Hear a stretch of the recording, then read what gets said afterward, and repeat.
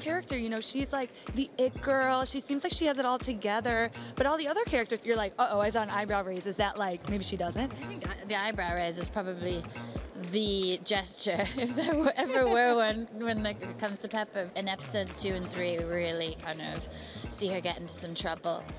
Yeah, which is good. Oh no, oh my gosh, Pepper. I mean, it's always very charming and it's always very chic, but it's trouble. Or do you feel like you would ever wear something Pepper wears? Yes, we both like color a lot. I'm in a big color phase right now, and I like a lot of oversized stuff, and so does she, and lots of platforms and ridiculousness. We're really not that far apart. Leah is rocking that wig. I wish I could too. Katy Keene debuts this Thursday at 7 p.m. on CW26.